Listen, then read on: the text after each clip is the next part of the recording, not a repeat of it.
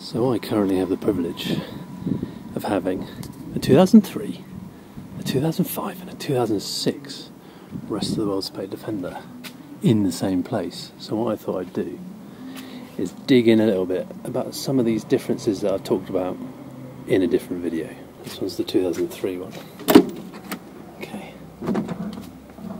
Now these have got about 300,000 kilometres, so we're talking about approaching 200,000 miles. This one's a station wagon. 2003, it's got the older type of seat box padding on there. This one's well worn, obviously you can see in here. Got some aircon. I think the speeding might be a bit broken, but let's test the gear stick. That gear knob's very loose.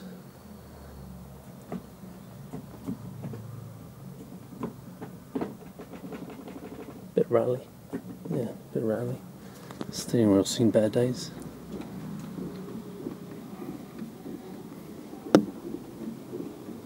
Bit of play on the steering. Interesting.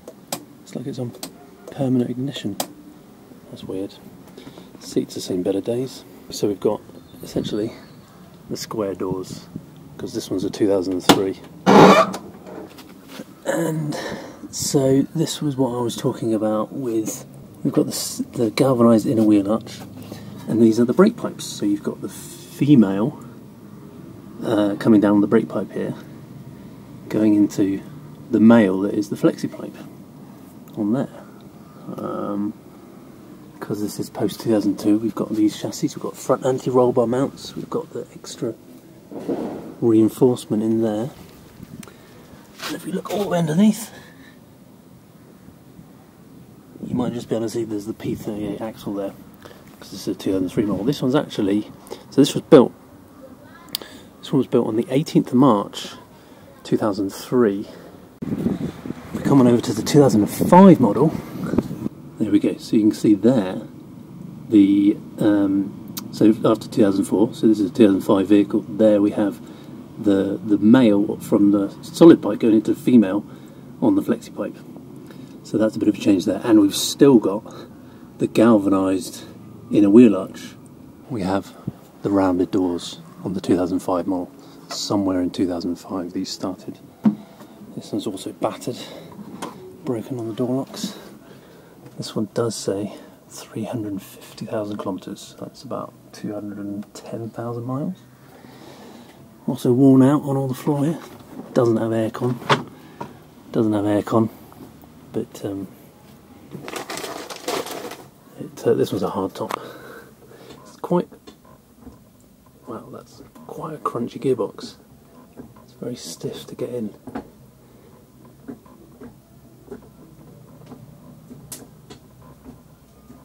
Yeah, interesting. That seems to be a lot stiffer than the other one, a lot more grindy in its actuation. Yeah, underneath we've got helper springs, but look at the state of that chassis. That's the original paintwork. That's just the amazing thing about dry climates you get here in Africa. Unreal. It may even be the original exhaust, you never know.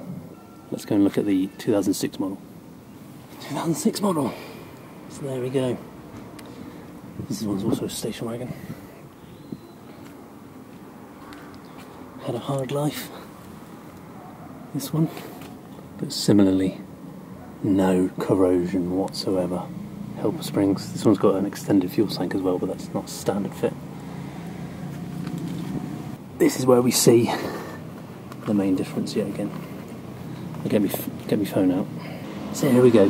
There is plastic inner wheel arch.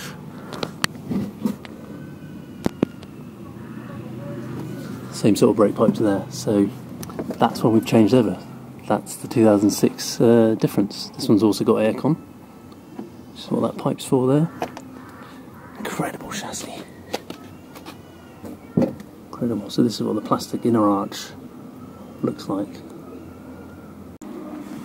These bloody plastic bits on here just get totally trashed by people. I found that in Belize as well. Does not have the same action at all as the one I found in Afghanistan. Look at these door seals. They're pretty past their best. But this one here also got the seat box matting, which the TD5s had the big enclosed matting, but the rest of the Well-Spec Defenders always had this one, which is basically the same as the 90s era 300 TDIs. It's come all the way through. So yeah, that's probably one of the unique things about the rest of Well-Spec Defenders, is this matting is not something that was never upgraded. Also got aircon. It's also broken. On there, let's feel the gear stick. That is smooth. That one's got a very positive action. Oh, there's a sticker up here, so it's got about 345,000, so about the same as that other hardtop. But the gear change on this one is amazing comparatively. A bit of corrosion down there, which is unusual to see, and under here as well for a 2006 model, particularly in this environment. But yeah, that's the kind of use you get out of these vehicles, lest we forget the rounded door tops. But in terms of corrosion, I mean, this is the sort of stuff. Look at this. This has been here like at least 13, 14 years. Look at that for electrolytic corrosion. Exactly. Bottom of these doors, you get a lot of wear and stuff like that. Let's have a look underneath. Excellent chassis. Another excellent chassis. Oh god, this is so depressing. This is so bloody depressing. Wheels are a bit muddy, but they've still got the paint on them. Ah, it just makes me... it's just, yeah, so depressing to own a Defender in the UK, and you come places like this and see these vehicles, and they're just unbelievable. Unbelievable. Land Rovers are just... Defenders are not built for the UK. They really aren't. They just work so much better in this environment.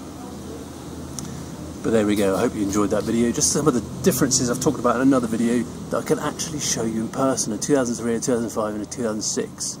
Just a few of the different differences on these vehicles. Thanks for watching. Bye for now.